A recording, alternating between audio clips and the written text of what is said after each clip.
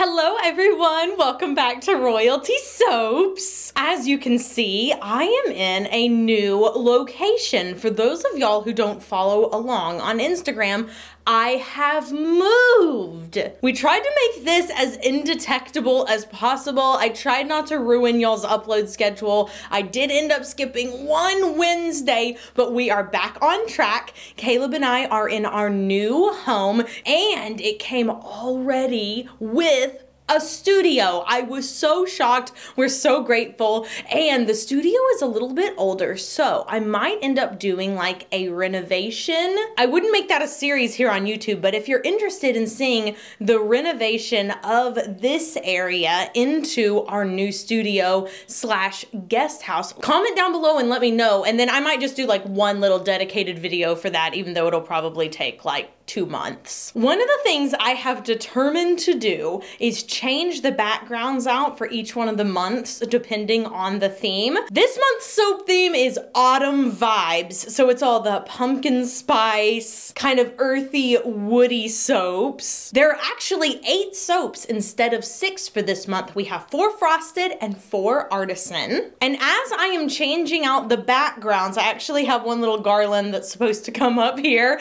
I will leave you guys links to all of the small businesses that I purchased these from down below. I'm really gonna make it a priority to purchase my decor from small businesses like Etsy shops and little Instagram shops. Even this t-shirt is from an Etsy shop. So I'm gonna leave all the intro and outro information, including the decor, if I'm wearing any makeup by a small shop or hair bands or something. I'll leave them all down in the description below so that you guys can support some other small businesses for your interior decorating. The soap today is inspired by Taylor Swift's song Cardigan on her new album Folklore. This was a last minute decision and a last minute design because of course I was inspired after the song came out and after things were already submitted.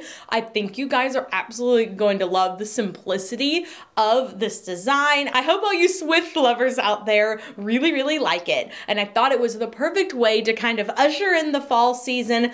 Everyone needs a warm and cozy cardigan, and the Folklore album is just such a quintessential autumn vibe, for lack of a better word. So there you go, you guys are all caught up on my news. I have moved. I've had some other things going on in my personal life. If you want to read any of that or like chat about it or whatever, you can do so over on my personal Instagram. I typically don't bother you guys who are here for soap with all of that, but for those of you who are interested, my Instagram is down below with my TikTok and all the other social media following thingies that I have. And without further ado, let's make some soap. I was about to go but we don't do that right now. We do that at the end. Alrighty folks, let's make a Taylor Swift inspired soap. I'm honestly surprised it's taken me this long to make a soap inspired by something she's done. I'm not like her biggest fan or anything. It's just so many of her songs and works are kind of iconic in pop culture. I'd have thought it'd been brought up by now, but I have to tell you, this entire album definitely reached me in a way that none of her other works did. It definitely feels more mature to me, very thoughtful. I love her storytelling. Also, it's autumn. We need a cardigan soap, you know what I mean? Okay, so I'm going to mix this up on the highest setting until just past emulsion. So just past the point where the lye water solution and the oils have joined together, they're holding hands and they're not letting go.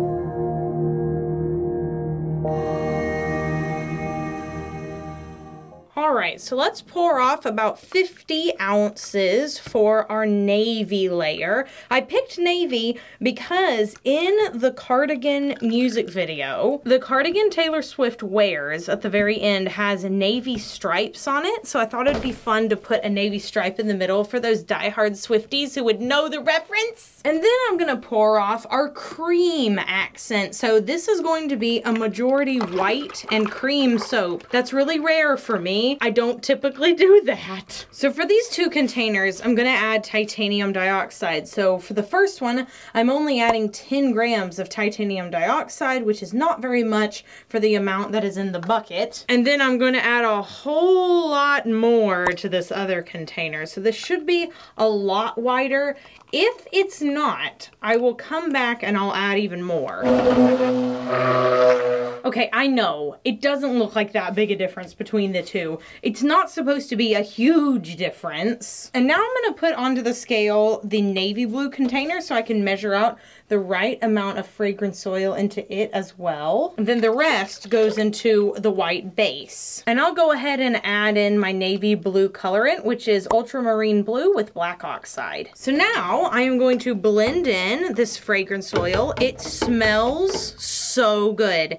It is a flannel duplication from Bath & Body Works. It's divine.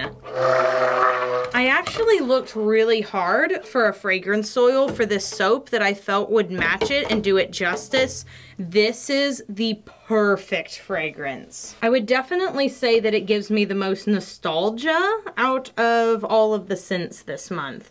So I'm going ahead and pouring this cream into the white. Again, I would be shocked if you could detect a difference in the camera, but I promise you, you can see it in real life. I'm also not gonna completely scrape my container.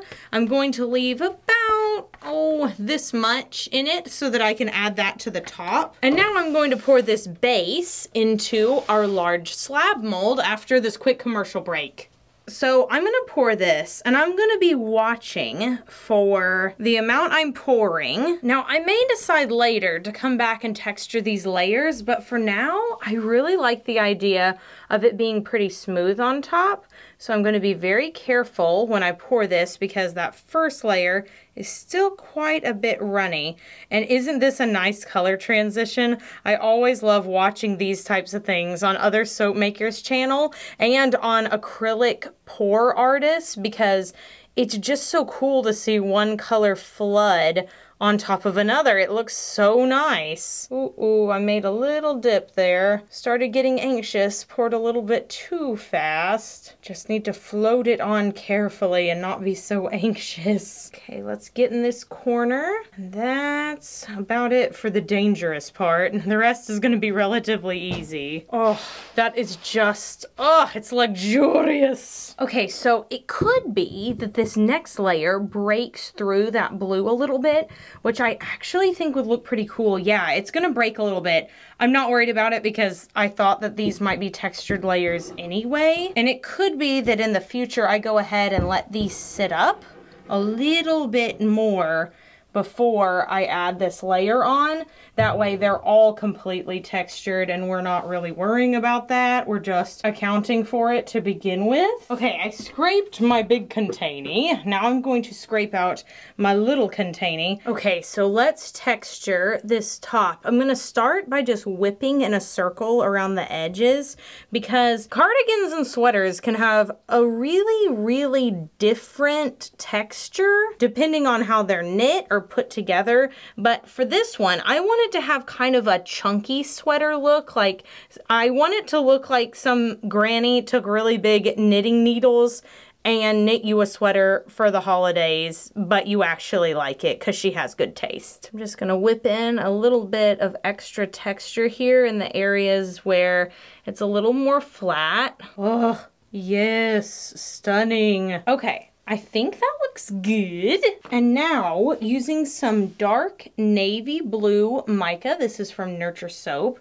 I'm going to go down the middle of our sweater here and just put a little bit of prettiness on top, a little bit of accent. Right now I'm gonna start with doing only 2 to 3 little bits per, and we'll move on from there and see if I need to add more, but I'm pretty pleased with the minimalist appearance of this soap thus far. And the trick to getting these small is to not putting very much on your spoon. If you add too much, they'll fall out in bigger clumps and do things like that. I should have had less on my spoon. For each little loaf, I put about this much. You still have to be really light with it though, because it can very easily just do stuff like that. It's not an exact science yet, okay? I'm just working out the kinks. Okay, I think that's it. I know it's so simple on top, but I really do think that's gonna add to the elegance of the bars. I am gonna spritz this with rubbing alcohol, but honestly, if it ashes, I'm not even gonna be that upset. I actually think it'll look really good. Also, the fragrance oil I'm using does discolor a little bit, so I have taken that into account, and I hope that by the end of all of this, it is a nice cream color. There shouldn't be any stark white. It should just mellow out into cream. I'm not gonna take the camera down and bring you in up close because I feel the shine coming off the lights is gonna basically blind the camera. So this is what it looks like up close. We will be back in 18 to 24 hours to split this slab into loaves and cut the loaves into bars after this quick commercial break.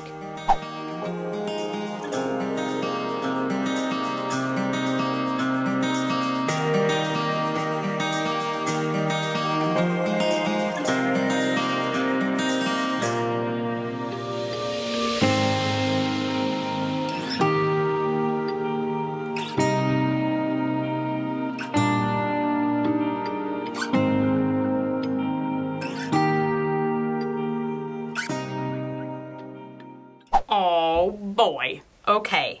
I already know I'm gonna lighten up the white a little bit more. It turned a gorgeous color, like absolutely stunning, but I want it a little bit lighter and I want a little bit more difference between the cream and the white. It does look really pretty, but it kind of looks like a ghost swirl right now. But this is what it looks like on the inside. Whoops! I can see something jumped up there. Here we go. That's a little cleaner looking. Now these lines are pretty straight, not gonna lie, pretty straight, but they're not supposed to be, and hopefully in the soaps to come it will be a little more textured. The fragrance for this though, my goodness, an absolute dream. It soaps like a dream. It smells like a dream. It's really, really perfect. I also love the simplicity of the top of the bars. The question of the day goes out to all the Taylor Swift fans that Caleb told me are called Swifties. Because I didn't know out there. Which song is your favorite on the Folklore album? I want to know. Tell me down below. I'm obsessed. Like I said earlier, it's kind of rare that I do something so like simple, but I really, really think it works, especially for the fragrance oil.